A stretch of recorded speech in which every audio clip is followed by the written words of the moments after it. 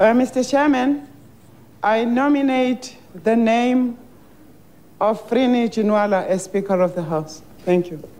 Kumhla kuphakanyiswa amagama wabosopolotiki bokuthoma ebebayokusebenza ngaphasi kweqhegu uNelson Mandela ePhalamende yokuthoma yedemokhrasi yeSouth Africa. I accordingly declare Dr Frene Jinwala duly elected Speaker of the National Assembly. Dr Jinwala ubeligcwetha abuye bembika indaba ngaphambi kokuthi abe ngusopolotiki. Uhlonitjhelwa ingqondo yakhe ebukhali. Unguspika wokuthoma wepalamende yedemokhrasi. I deem it a great honor to be elected Speaker of this, the first democratically elected Parliament of South Africa.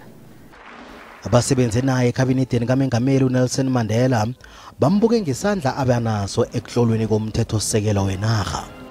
She did remarkable work in laying the basis for how the Speaker of the National Assembly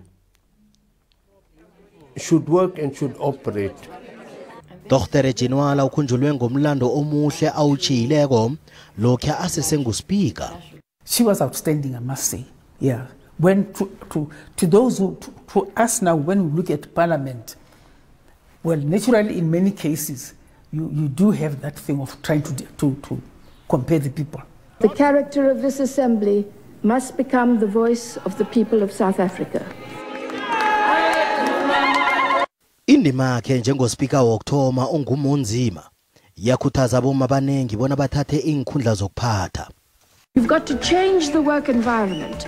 We've got to make sure that women with family responsibilities are actually able to climb up that ladder.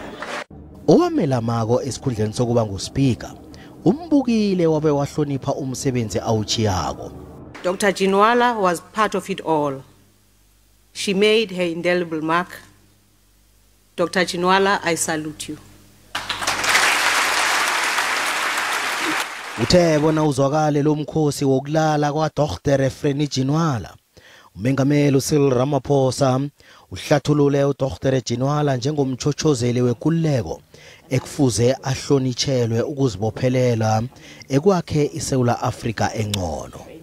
Dr. Jinwala was influential and instrumental in shaping the advancement of democracy and the entrenchment of democratic political processes and fundamental socio-economic rights in the Southern African development community and the continent at large. Comrade Frene Jinwala belonged to the generation of cadres who understood and could differentiate between the party, parliament as the legislature, the executive, and the judiciary. As we know, currently we no longer have such caliber of leaders. Condolences to the ANC, her immediate family, the continent, and the people of the world, because Dr. Jinwala touched individuals in all over the world in many ways than one. She is indeed one of those few women who we can safely say that they stood firm to ensure that South Africa was liberated.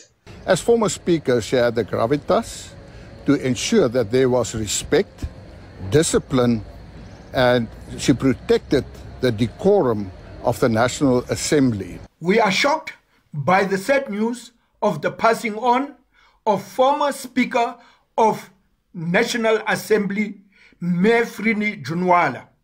This is a huge loss, not only to her family, but to the entire country.